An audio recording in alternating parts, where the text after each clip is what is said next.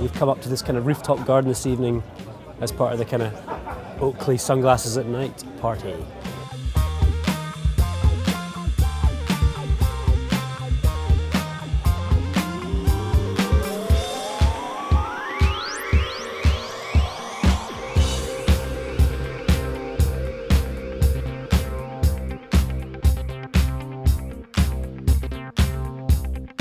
He loves Nando's and free alcohol.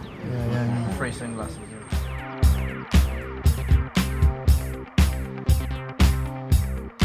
Where would I wear sunglasses at night? Just to look cool. Oh man, that's the worst answer ever. And when you're in the spotlight, as much as you are, as well, you need to Obviously. Check these bad boys out. You can wear them anywhere, you know? I'm not really too sure really. I kind of relate that question to people that are pretty cool. I'm not that cool just yet, so. Just so I could sing that Corey Hart, was it? He did the song? No, I can't remember. Yeah. That's I wear my sunglasses. Yeah, that Frenchy guy, he was great. We just finished the 21 Date show, so 21 Date tour in May. That went really well. We sold a lot of CDs and it was good. It's a good way to promote the CDs. Sweet.